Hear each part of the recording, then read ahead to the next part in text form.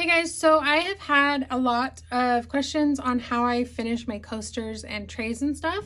So I thought I would do a dedicated video on showing you guys how to do that. I have some examples right here. So this one has a copper or rose gold edging on it. And then this one has a gold edge. This one's a lot thinner. These are my favorite coaster molds. I'll have everything I talk about linked down below from Amazon.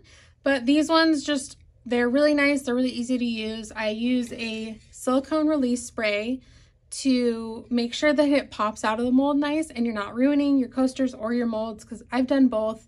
That's not fun. So make sure you use a silicone mold release spray when you're doing any molds, and that way you won't have a problem. So these are just some gray and white coasters that I did the other day. I'll have a video up on these coasters. I don't know if it'll be before this video or after, but should be soon. So anytime you pour in a mold, unless you're filling the mold like perfectly level up to this line, which is really hard to do, you're most likely going to have like a little bit of a lip, like a little bit of a hard edge. Doesn't really feel nice. It's just kind of like, it doesn't look the best. So what you want to do is you want to sand that down. I forgot to grab my sandpaper. So I have some sandpaper. This is a 240 P240-B or A275. I'm not really sure what these numbers mean, but just a really fine grit sandpaper. I like to just fold it and then take one of the coasters and kind of hold one hand, and then I'm going to press on that sharp edge. But you want to make sure not to get the sandpaper onto the top of your coaster, or else you're going to leave scratches in the top of it. You don't want to do that. You only want to get that hard edge. So it's really simple. You just kind of go along the whole edge like this, and depending on how high and sharp your edge is, you'll have to do this more or less, but you can feel it. You can go down to just completely flat, smooth edge if you want. I like to leave like a teeny tiny bit of a lip. It's really hard to see, but I like a little tiny lip, and the reason why is it helps guide your pen when you're doing the edging. And it feels fine once you sand it down. It's no longer like a hard sharp edge, I should say. So you just keep going all the way around and just keep that angle. Try to show you guys. So I'm angling my thumb outwards a little bit, so I'm getting that top edge, but making sure I don't go onto the nice smooth surface of the coaster.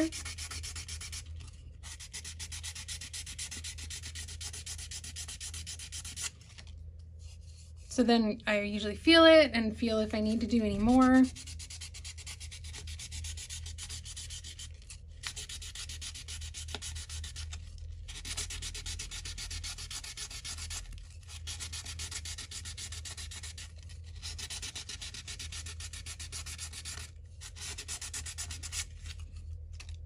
So then once it's good enough, I go wash it off. I'm just gonna wipe it off. But I do like to rinse it off and make sure that there's no more dust.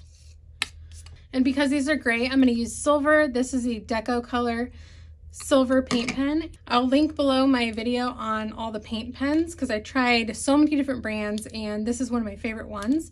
So what I like to do is I just kind of hold it and just kind of gently go along the edge. Like that.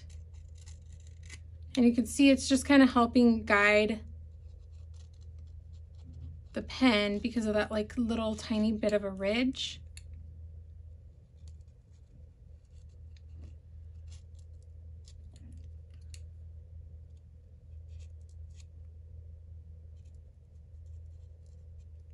And then if you happen to mess up, you can wipe it off when it's still wet, but when it dries, it like does not want to come off. It doesn't even want to scratch off. So just make sure you're paying attention to that. And so then after that, I go and do the side.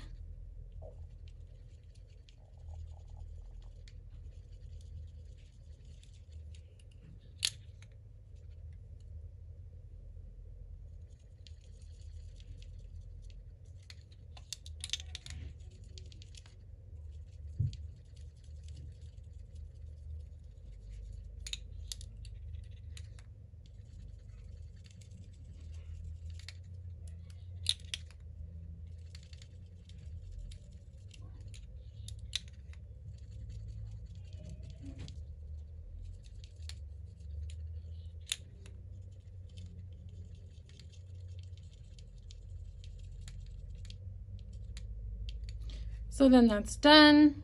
So you can see the difference that makes. It just kind of finishes, gives it a nice polished look.